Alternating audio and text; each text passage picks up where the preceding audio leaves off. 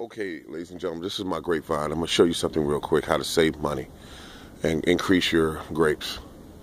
Okay, this is a piece that come off of it. See where I cut it down at the bottom? Wait a minute.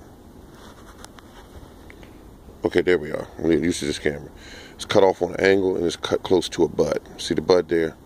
So all I did was cut it on an angle. That's it. Don't make it complex like some of them do. This is just a bud. Okay, now this is the tricky part. Now watch this now. This gets tricky. And then I just simply push it in the ground. I've done this so many times to start grapevines. And that's it. See? And that's it. And in the spring, you will see growth on that. And that'll be the new grapevine. And that's how you start new grapevines. You take a cutting off anywhere, and that was a small piece because I didn't want to cut this big piece because I hope it produced grapes this year. So I cut a small piece off, stuck it in the ground, and that's it.